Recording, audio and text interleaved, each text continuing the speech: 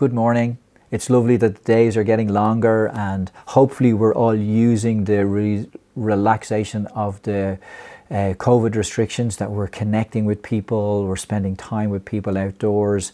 Just can I encourage you to do that, especially with people from our church family, because we are made to be family together, and we have to experience that as best we can physically together within the restrictions. Because I can just encourage you to do that. And we're continuing through the Sermon on the Mount. This is the second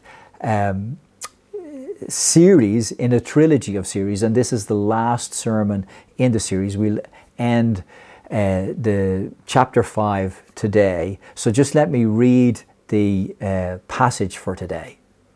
You have heard that it was said, love your enemy. And I should reread that again. You have heard that it was said, love your neighbor and hate your enemy.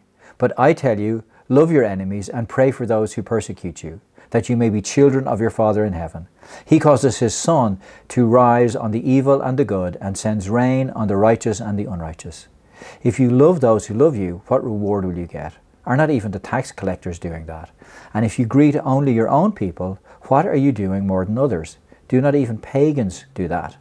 Be perfect, therefore, as your heavenly Father is perfect. If last week turning the other cheek, don't retaliate, was foolish in the eyes of the world, this, it would seem, is utter madness. Love your enemies. What kind of person loves their enemies? Now, most of us don't really have enemies, not real enemies today. Someone who just is consumed with wanting to harm you, and they act on it. And Jesus uses the term enemy when he tells a parable of someone who, an enemy who comes to someone's field full of corn and plants it full of weeds and does major damage to the person. This is an enemy. This is someone who wants to do major damage to you or to your family or to your career. They think about it all the time, inflicting pain and destruction on you, and they will do it if they can. That's what an enemy is. It's way past just not liking someone. Now, in the wisdom of the world, it would say, when you have an enemy, get your retaliation in first. If they seek your destruction, you seek theirs before they have a chance to harm you. And Jesus is saying of these people, love them.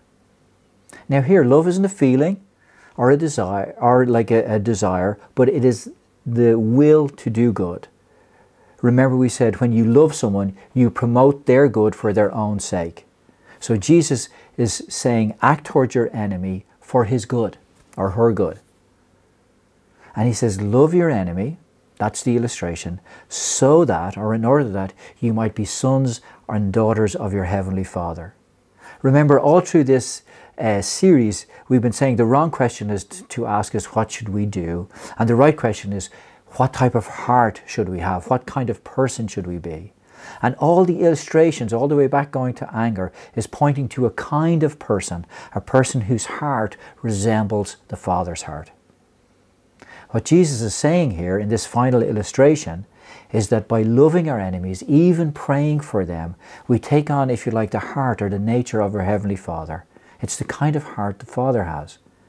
He gives good things like rain and sun on the good and on the wicked, on those who love him and those who spit at him. And then Jesus says, you know what? Terrorists, brutal dictators, drug lords, they all care for and love their family and friends. Loving our family and friends, promoting their good, that's simply human life. That can't be what marks or distinguishes the people of God who are salt and light.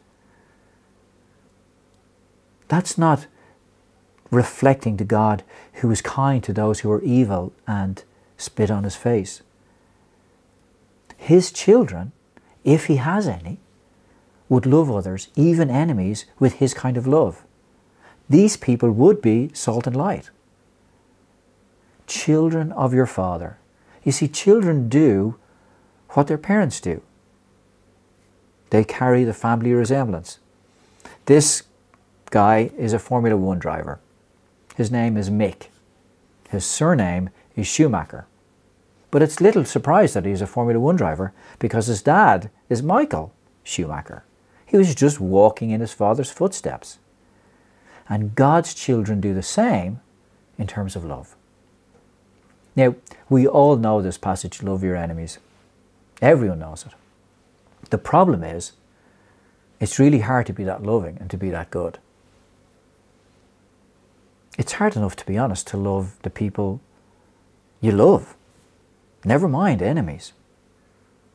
And actually, for most of us, the passage is kind of like unrealistic, or we ignore it, or we just put it somewhere. But here Jesus seems to be saying that his followers, not the super saints, become those type of people. The type of people who love their enemies. Jesus isn't ignoring it, isn't putting it off somewhere. He wants to bring us into it. He wants to bring us into that kind of life, his kind of life.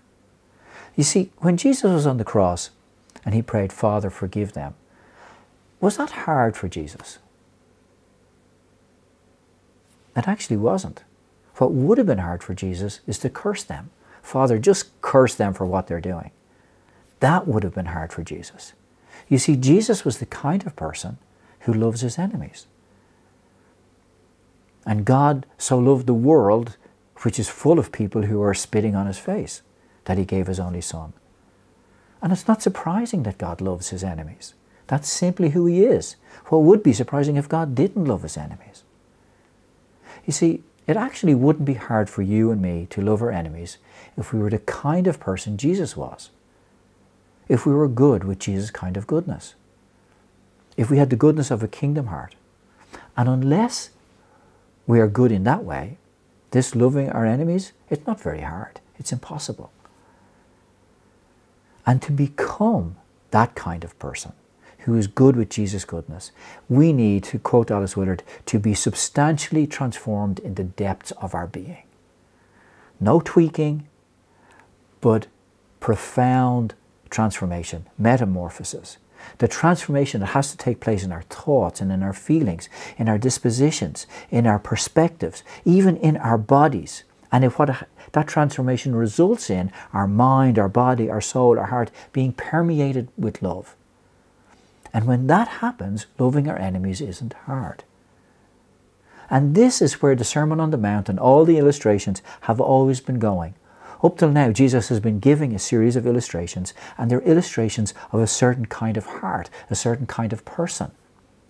It's the heart, the kind of a heart of a person who's permeated, possessed by love, or to use the biblical word, agape love, the type of love God has. These people, though, don't try to love their enemy. You become a person possessed, permeated by love, who naturally loves their enemies. It's the heart of someone who's family with God. And then, how do we get there? How do we become that type of person? You know, when Jesus called his disciples in Mark chapter 3, it says he called them to him and he called them to be with him. He called his followers to himself that they might be with him so he could give them his kind of life. To quote Dallas Willard, and I've been really dependent on Dallas Willard's teaching through all this series, he says, Jesus calls us to him to impart himself to us. He does not call us to do what he did, but to be who he was, permeated with love. Then doing what he did and said becomes a natural expression of who we are in him. So if you could imagine a drone, I know this, but if you could imagine a drone up high and hovering over the whole of the Sermon on the Mount, or actually all of Jesus' teaching, you would see the drone would show you that Jesus isn't talking about trying to keep a law or trying to get people to behave, trying to get them to love their enemies. Instead, what you would see is Jesus saying, become this kind of a person. Become a son, a daughter of God. The God who is kind to his enemies. So we don't come to our enemies and try to love them. We are the kind of people who love enemies. And this is the last illustration that Jesus gives. Now remember, it's not laws, but illustrations of a kind of person, a kind of goodness, the goodness of a kingdom heart. And Jesus ends the illustrations with what the illustrations were pointing to. The goodness that's beyond the goodness of the Pharisees, beyond mere human goodness, pointing to the goodness of God. He says, be perfect, even as your heavenly Father is perfect. That's his intention. He's not aiming at anything less, even if we want less. Now, as we've been on this journey, hopefully, if you've been with us every week and thinking about what we're covering here, you might be getting a whole new understanding of the kind of life Jesus is inviting us into, what it means to live in the kingdom of God and how that works. Hopefully, you'll be beginning to see areas in your understanding where your lens was, how do I obey these laws? And you're increasingly letting go of that understanding, and in its place you're using a lens of being an apprentice into a kind of life.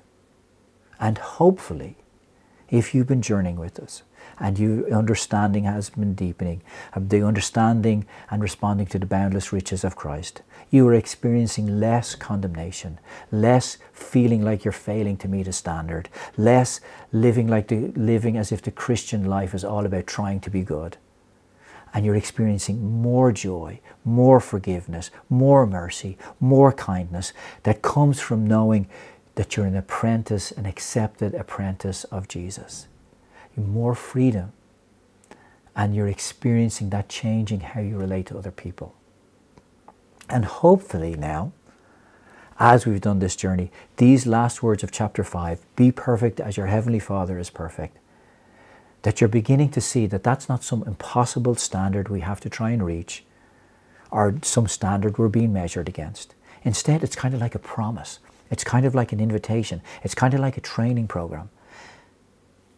This is the kind of person Jesus is transforming you into.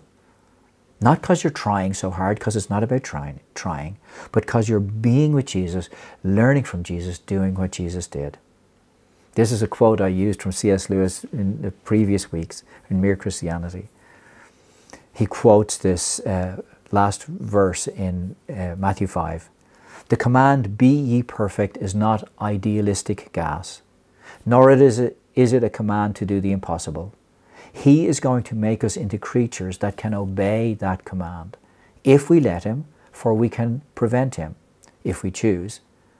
He will make the feeblest and the filthiest of us into a dazzling, radiant, immortal creature, pulsating all through with such energy and joy and wisdom and love as we cannot now imagine.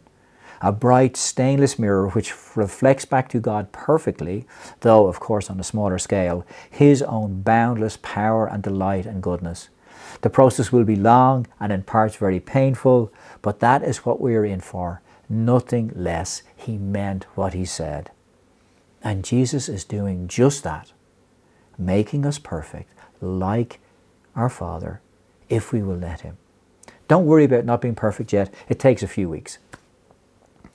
This is the journey of an apprentice. It's your journey if you want it. And what I'd like to do is just do a kind of a transition and help you get a bigger picture of what God is doing in renewing of all things. And that picture includes you and your life because you're part of it. And as I said, I'm indebted to Dallas Willard and his writings as he's mentored us. And one of the books is called The Divine Conspiracy. And I always understood what divine meant. It's like of God. And a conspiracy is a group of people who have a kind of secret plan. But the title of it didn't make sense. And I heard him explaining it. And how he explained it, he says, the divine conspiracy is God's secret plan, revealed in Jesus, to intervene in human history and overcome evil by good through his church and his people being permeated with his kind of life.